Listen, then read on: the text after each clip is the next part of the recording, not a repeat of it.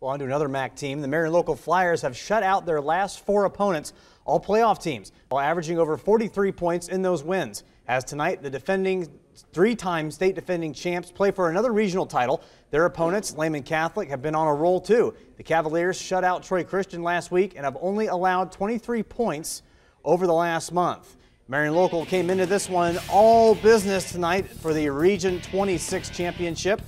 J.C. Godemiller would get him started. Huge run. You see him dance down the sideline, showing some nice moves, and finally is brought down at the 9-yard line. Next play, going to give it to Aaron Neatfeld up the middle. He'll take care of business. Touchdown, Marion local, 7-0 on top. Cavs looking to answer in this one. Greg Spearman is going to break a big one. He busts up the middle. Saving the touchdown is Godemiller. He comes over with the nice tackle. Lehman turns it over on downs. Flyers looking to capitalize on their first play of the next drive. Rethman hits Hunter Wilker in stride, 70 yards to the house, 13-0 Flyers. You're going to see Neatfeld. He's done a lot this year, weaving in and out, finally pushed out at the 8-yard line, breaking a lot of tackles and getting within first and goal. Rethman then goes back to the air, finding Derek Albers. Across the middle, boom, 8-yard score, 20-0.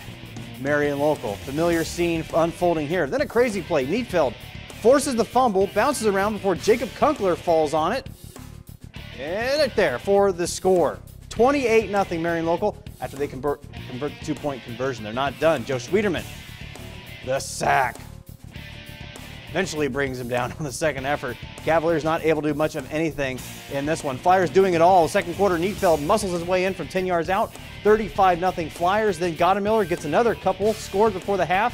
Marion local up 49-0 at the break. They cruise 49-7. Lehman-Catholic puts one on at the end. That offense just keeps rolling. It was nice to see Aaron Neatfeld really have a nice first half there. He's kind of had some rough going the last couple weeks, and we tried to get him going tonight. It was fun. It was good to get our offense going a little bit more this week than it has been the past couple weeks. And we were just out there having fun together. Wants the offense to be balanced, and I think we did a good job of that tonight. Aaron and JC had some good runs, and then we opened up the passing game a little bit. We got a lot of opportunities there the first half, and we made some plays, when they were there.